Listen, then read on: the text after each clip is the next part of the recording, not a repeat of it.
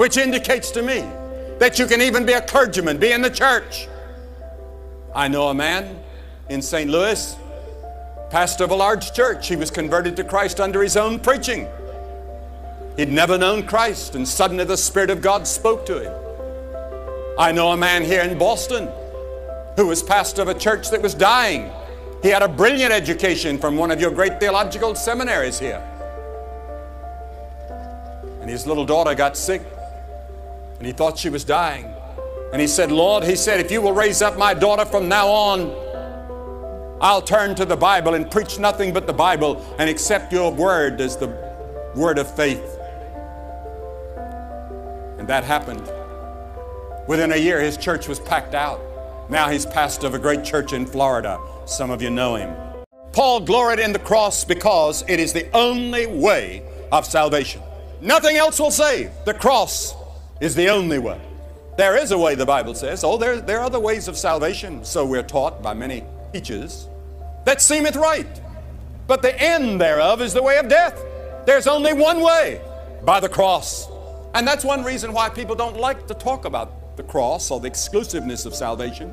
We like to think that there are many ways.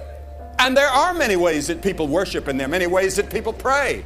And God does hear the prayers of all people all over the world. Whoever calls upon the name of the Lord is going to be heard. But there's only one way outlined in the Bible. And I, as a minister of the gospel, must declare unto you what the Apostle Peter said. There's therefore now no other name under heaven whereby we must be saved. Jesus said, I'm the way, the truth, and the life. No man cometh to the Father but by me. I didn't say that. Jesus said it. Jesus said, as I've already quoted, enter in at the narrow gate. For wide is the gate, and broad is the way that leadeth to destruction. And many there be that go in thereof. Because narrow is the gate, and hard is the way which leadeth unto life, and few there be that find it. Notice, he says it's hard. It's not easy to follow Christ. You pay a price. He said, if you're not willing to deny self and take up the cross, you cannot be my follower. You see, we would like something cheap and something easy.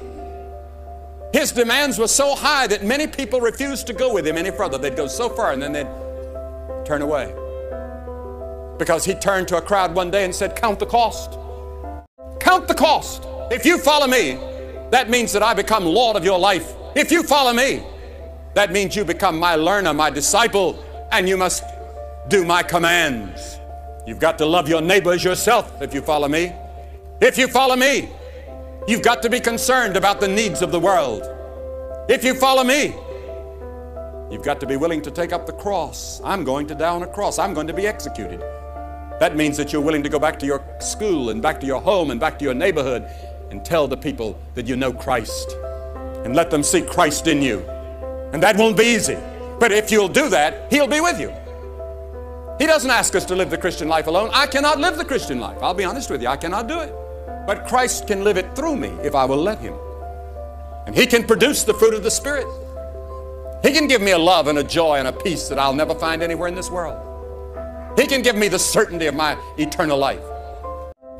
Now, Jesus also warned us that not everyone that saith unto me, Lord, Lord, shall enter into the kingdom of heaven, but he that doeth the will of my Father who is in heaven. Many will say to me in that day, Lord, Lord, have we not preached in your name? And in your name we've cast out demons, and in your name we've done many wonderful works. And then he said, I will profess unto them, I never knew you. Depart from me, ye that work iniquity. You see, you can go to church. You can be a good person and maybe really never know Christ. I know many people that live moral lives that are agnostics and even atheists. There comes a point, there comes a moment sometime, somewhere, when you must receive Christ into your heart. Paul gloried in the cross because it expresses the depth of sin, because it shows the love of God, because it's the only way of salvation, and fourthly, because he knew that it gave a new dynamic to life. Once you've been to the cross, you can never be the same. Therefore, if any man be in Christ, he is a new creation. Old things are passed away. Behold, all things have become new, the Scripture says. You'll never be the same once you come to Christ. I remember the night I came to Christ. I stood with about 300 or 400 other people, made my commitment to Christ, and while I was standing there, I felt like a fool. I started turning around and go back. A woman next to me was weeping, and I didn't have any tears. I had no emotion at all except fear, afraid of standing in front of so many people. But I went home that night, and I remember it was a moonlight night, and we lived on a farm.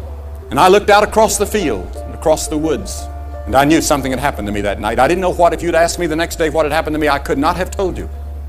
I now know. That first step was so weak, and my faith was so weak, and I had so many doubts. But my goodness, the transformation that began working its way into my life over a period of time was so tremendous. And it's still working, and it's still growing, and I'm still learning, and it gets better every day.